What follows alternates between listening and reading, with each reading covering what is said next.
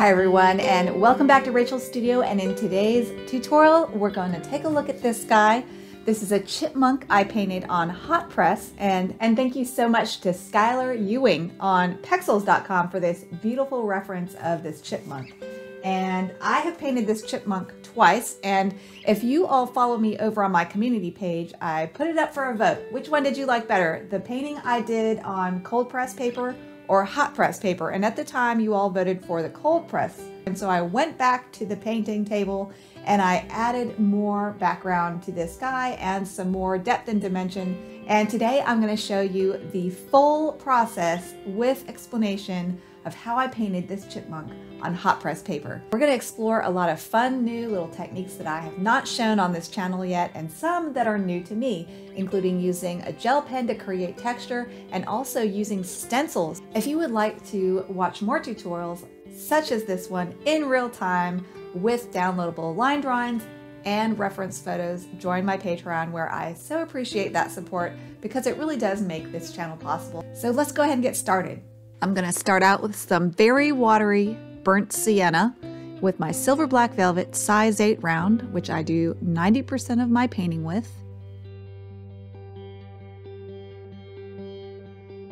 I'm painting on an 8 by 10 inch size piece of hot press by Strathmore. Next, I'm going to get some very watery Winsor Violet. Remember, if you don't have my exact colors, just use what you have. Color is much less important than getting the values right. Now I'm going to get some Holbein Aureolin, very watery. I'm painting all this on dry paper.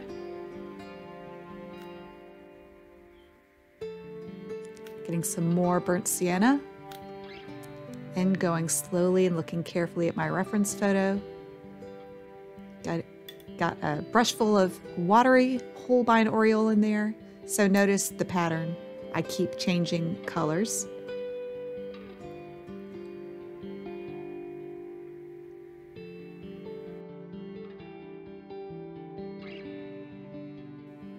Painting negatively around that cute little white mustache area. I find I paint in a totally different way than I do on cold press. So I like that about hot press. It makes me looser and it gives my work a completely different style. And here I'm just working with some very watery Winsor Violet.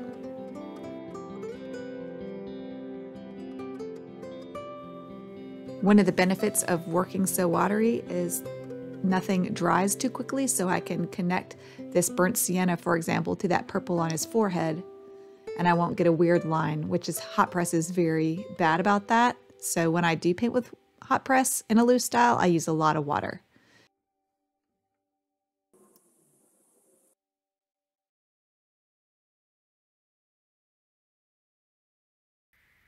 If you find you have too much water in your brush, you can just blot it off on your tissue. So always have a tissue or a sponge at hand.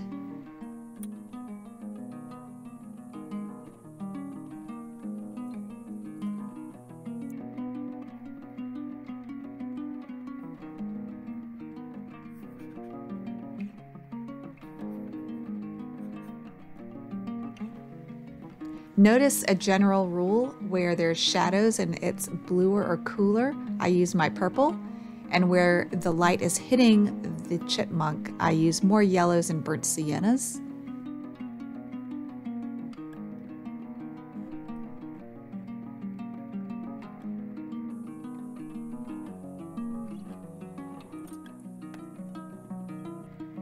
This is very watery Winsor Violet here on dry paper.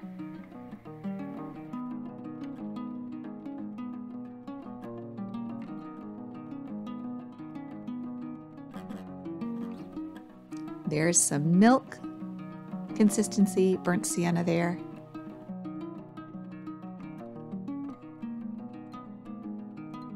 And then really thick cream consistency, lamp black. I didn't want it to bloom quite so much, so I blotted up some of that bloom to keep the black racing stripe a stripe instead of a blob.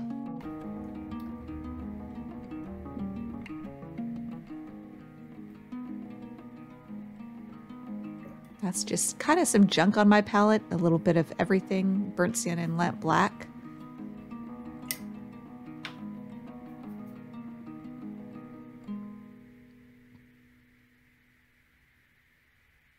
Milk consistency burnt sienna there.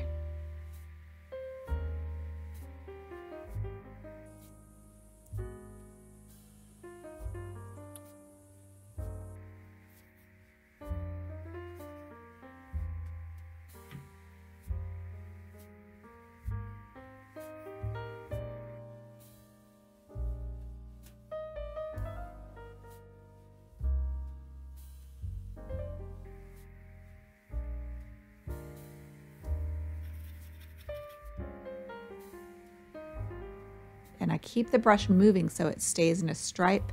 If I dab at it too much, it'll bloom out.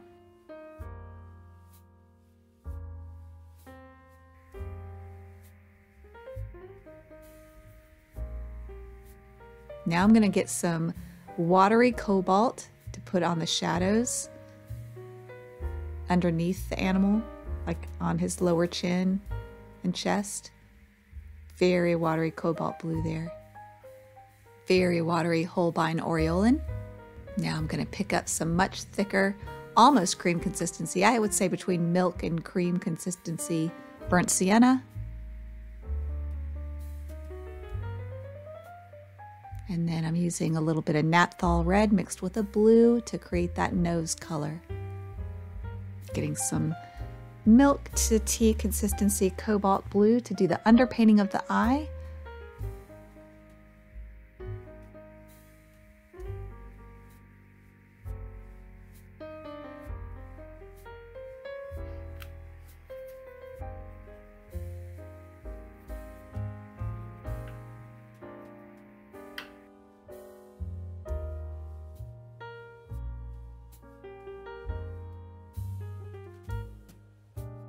I'm going to get some really thick cream consistency lamp black and see how I'm trying to attach the eye to the rest of the animal.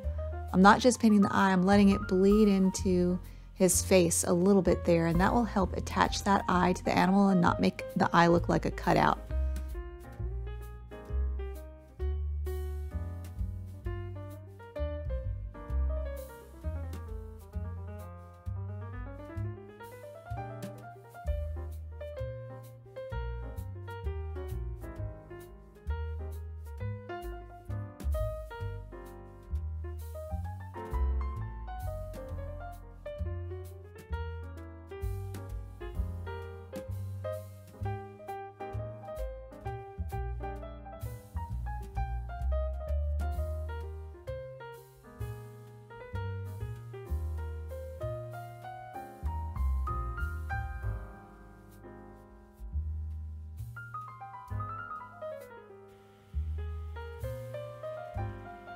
All right, now I'm going to get ready to paint my background with these Rockwell paints. If you don't have Rockwell paint, just use colors that you have. First, I get the whole background wet with clear water, and it's like applying paint, and you paint negatively around the furs that you want to keep light.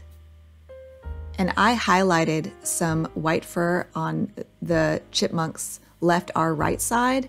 So I painted around those areas and kept that paper dry where I want that white fur to jut out into the background.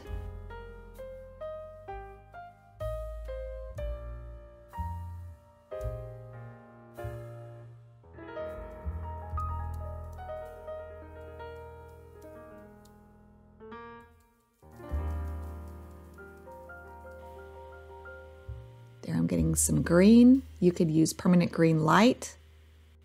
I'm really scrubbing because I have so much water in my background, I need more paint in my brush to get the darkness I want.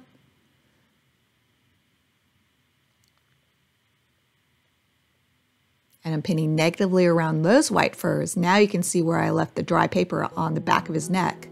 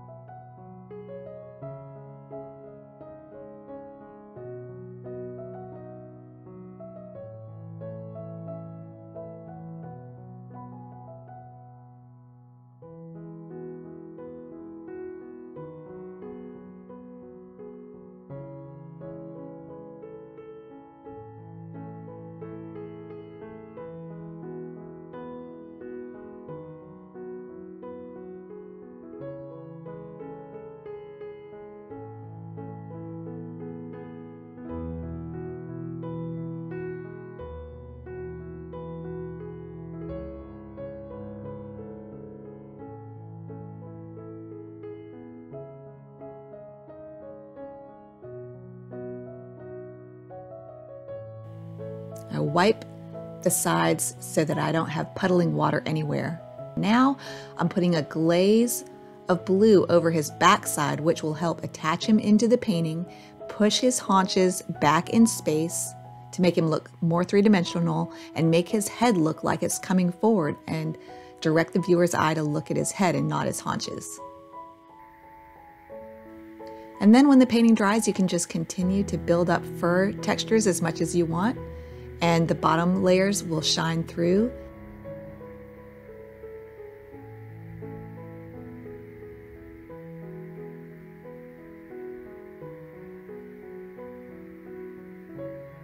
And here's the fun part, these new stencils.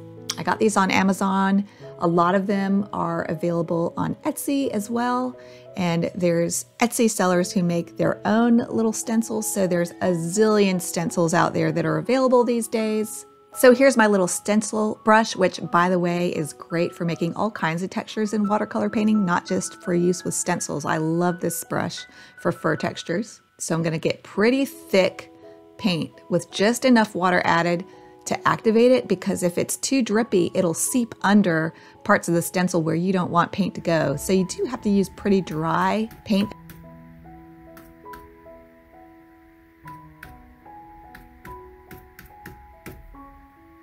Is it working? Kind of.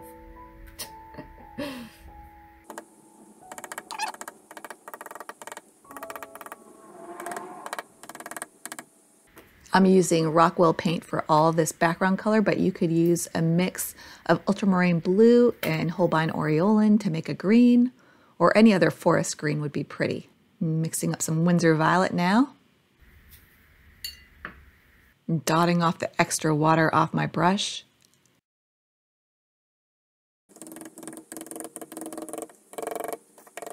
Looks pretty good. Nice and abstract. Kinda cool. Nothing looks too literal. It's really cool. And that's how a background should be. Remember too that you can move these stencils around so that the flowers are pointing at your subject. You don't have to use it straight up and down. Like you can see I have my stencil upside down now because I want those flowers to kind of point their stems towards the squirrel to help direct the viewer's eye back at the chipmunk, not the squirrel. Getting more thick cream consistency paint over there. Winsor Violet.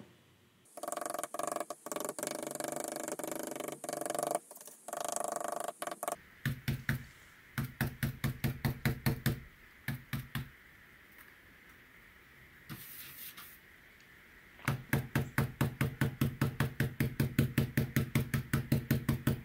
think I'll let some of it overlap onto his back here, why not? Oop, that's gonna be too watery. All right, got messed up. If you get a wet mark that you don't like, you can just blot it away like I did right there. You can't have it too watery, that's for sure.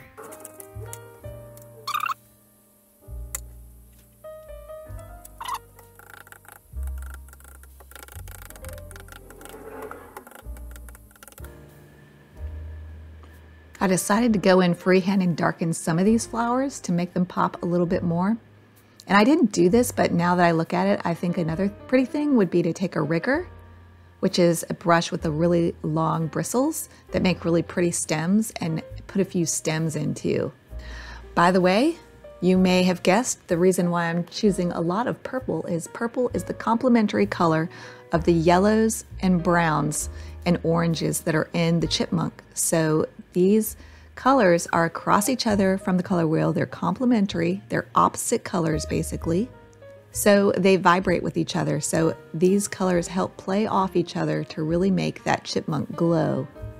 All right, now I'm gonna try another approach. This is the first time I'm trying this, is using this magic eraser with the stencil. Again, this will work best if you work with non-staining paint colors. So don't use phthalo blue, alizarin crimson, and other staining colors if you plan on using a magic eraser with them. So what I do is tear off a little piece like this, and then I'll get it wet in clean water. And again, I'll choose the orientation of the flowers so that they're The flowers and their stems are pointing at the chipmunk. Now here, I didn't know how it would look to erase some in front of the chipmunk, and I think that looks great. Look how beautifully that erased. Then you can blot again too after you lift the stencil up as well. So you get your stencil wet and then you squeeze out the excess water, so it's just kind of a damp magic eraser you're using. If it's too drippy, it'll make a mess.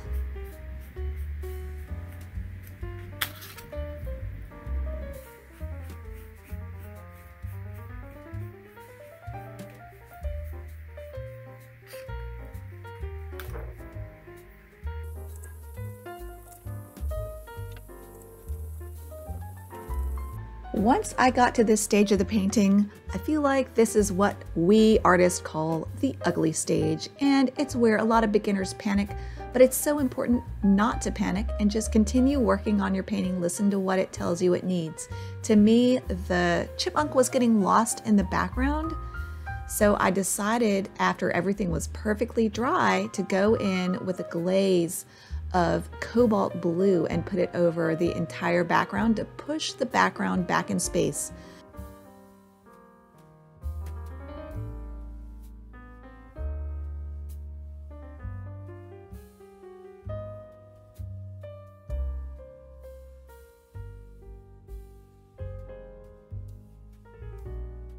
Watch what happens when I apply this background, and watch how magically the chipmunk seems to jump forward in space in the painting.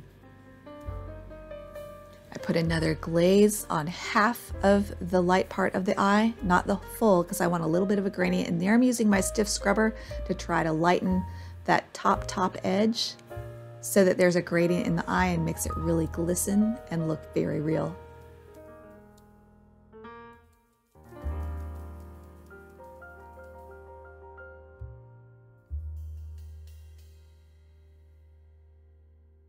So you see, this is how you work on a painting. It's like a give and take. You put on, you take off. You see how it looks, you fix. It's not a straightforward linear process. It's kind of like a push and pull.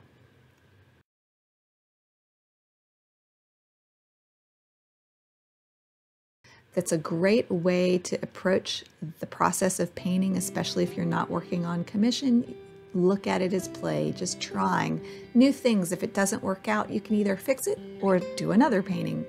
So don't let it be a stressful process. Let it be fun, where you're curious and you're letting your childlike, playful curiosity come out and try new things and not be afraid of ruining your painting, because it's just a painting and it'll teach you so much actually when you do make mistakes.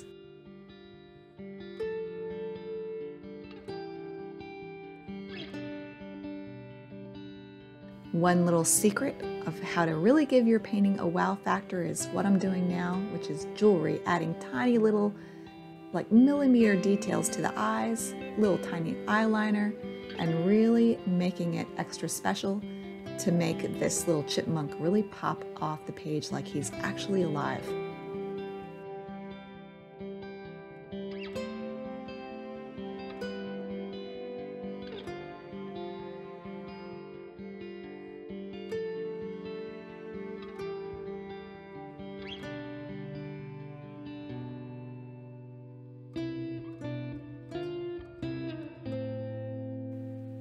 Another thing that I learned recently from John Lovett by studying his paintings is these little scribbles he does. I love them. So I've been scribbling more and more in my paintings. Here I'm putting scribbles of black paint. All right, on perfectly dry paper, I activate my gel pen by touching it to my skin and then scribbling away.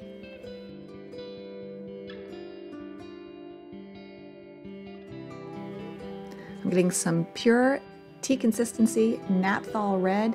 Pops of red very, very often will really bring your painting alive. So I'm putting little tiny pops of tea consistency red on the nose, ears, and forehead, and a little bit in the grasses to really make this painting have a little extra pop.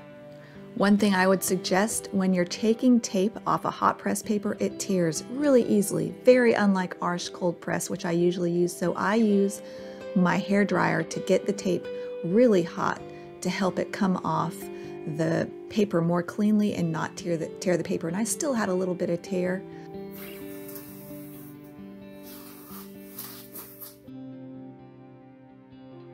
And I'm going to sign with my white gel pen. And voila! Thank you so much for joining me on this tutorial. I hope you'll subscribe and join me for the next playful journey in watercolor. Thank you so much to my Patreons for making this channel possible. And I will see you all next time. And now go watercolor your world. Bye everybody.